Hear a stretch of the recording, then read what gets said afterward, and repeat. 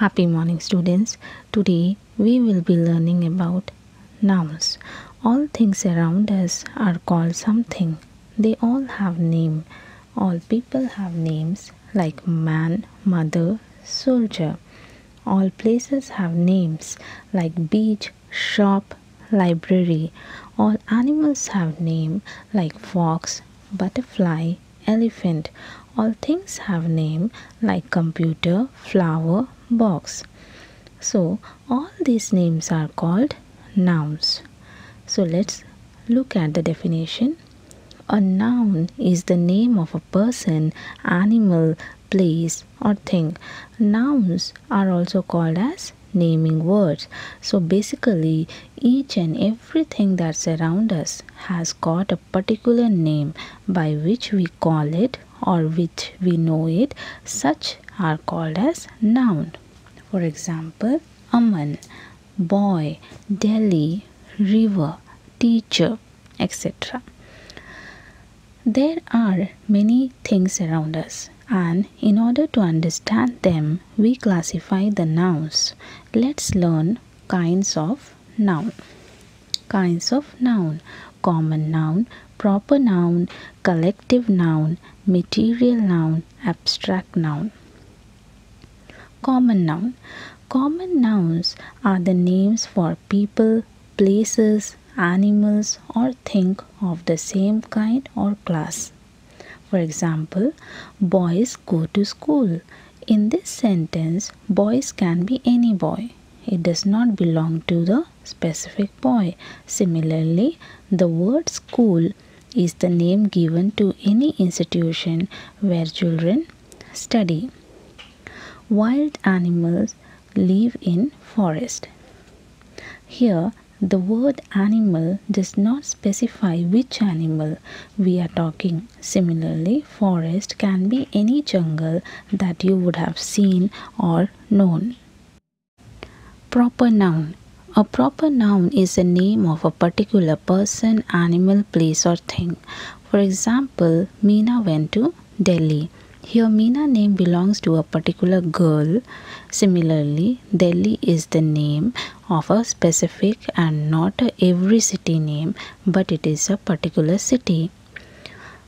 The few points to remember for a proper noun are: a proper noun always begins with a capital letter. For example, Sanjay, which is the name of a boy. Delhi, name of a city. Africa, name of the country.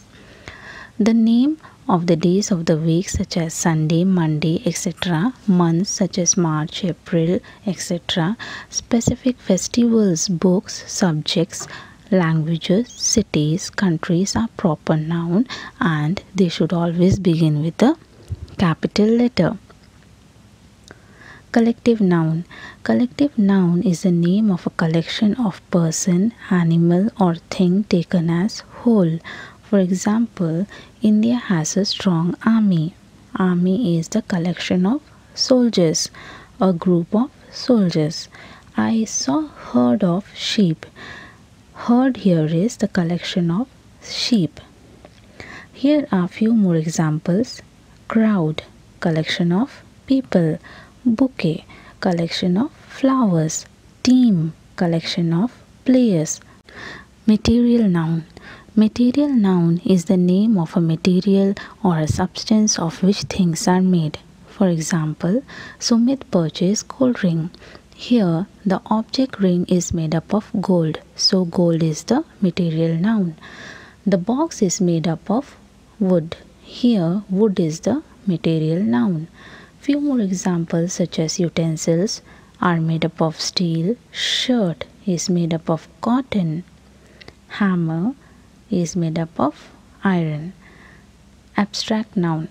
Abstract noun is the name of something that we neither see nor touch but can only feel or think of. Basically, abstract noun is the name of some feeling, emotion or state of body or mind. We cannot touch or see it. For example, beauty, behavior, education, justice, honesty. Let's see example of this sentence.